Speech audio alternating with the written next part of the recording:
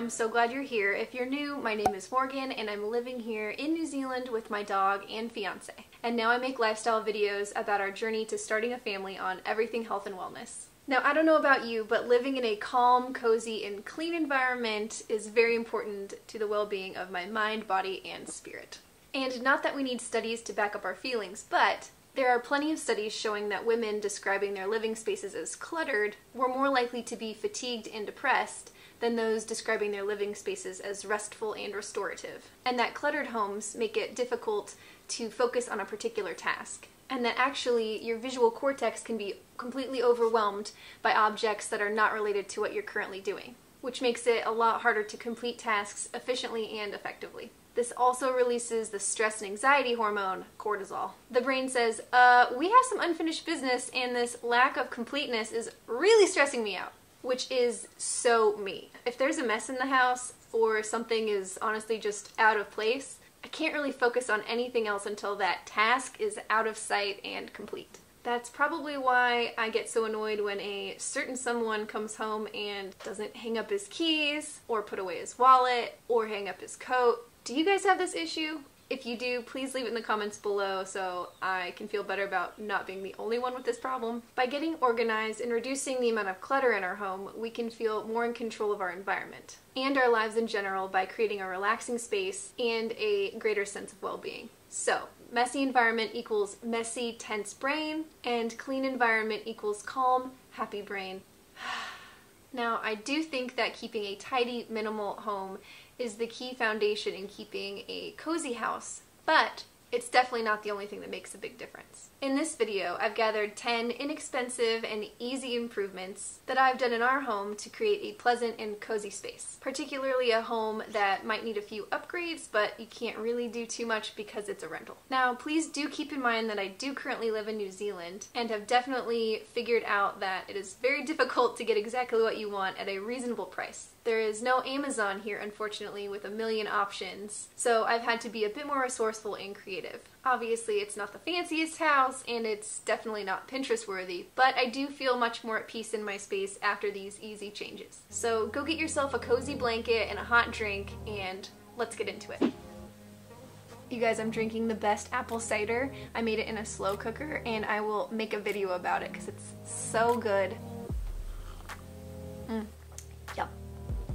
So the first thing I did in our home, and I think it might be the most important, is to make sure that everything has a place. This way, cleaning up becomes a lot less taxing. There's no, I have no idea where this goes, so I'll just leave it in the middle of the floor. Or I'll just stuff it into a corner. Or I'll just stuff it into a drawer. This also means that if it doesn't have a place, throw it away. Or at least store it away somewhere. I like to put things away in a big bin in the garage for like 3 months, and if I haven't missed it at all, then I'll feel much better about throwing it away. And that doesn't mean you can't have meaningful knickknacks. I mean decorative pieces.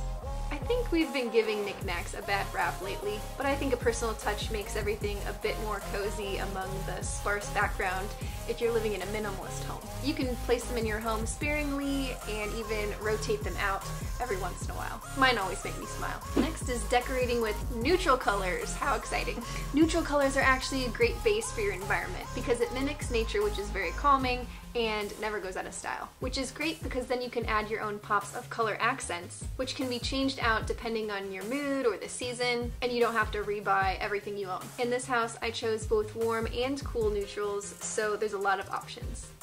Needs to heat up. 1 second. That's better. Ooh, this next one I'm really into, textures. It just makes everything look more interesting and adds a lot of depth to your space. I'm a big fan of wood and metals in furniture, and I do try to keep the same metal going in the same room. I also like adding glass pieces and textured fabrics. Mirrors are also a great way to open up a small space. I'm not 100% sure why these all go so well together, at least in my mind. It might be because they're all kind of earthy, organic elements, but I'm a fan. Another project that I did here in our home was to cover the countertops with this contact paper. Now, I will be the first to admit that the contact paper I found over here was not ideal. It was thin and easily ripped and kind of see-through even. But again, it was all I had access to, and I will say that I think it looks 74% better than it did overall. I mean, the countertops were pretty gross, and I think it was the easiest and fastest and really the only way to improve them. Plus, when we leave, it will definitely just peel right off, easy peasy. And now I can cook in a more calming state and not be so focused on the yucky countertops.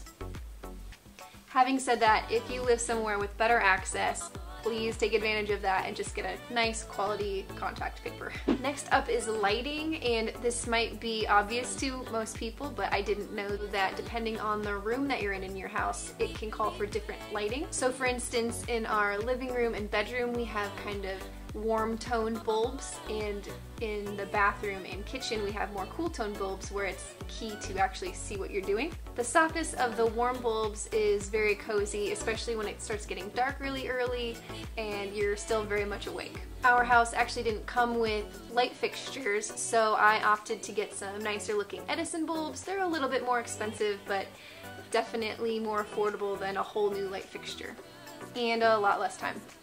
Okay, part of nice lighting is also candles, of course. I try to stay away from paraffin candles to avoid the black soot and toxic fumes, and stick with the 100% soy candles. Nature scents are always my go-to. Also, if you have an issue with candles because of the smoke, or if you have small children around, diffusers are a great alternative.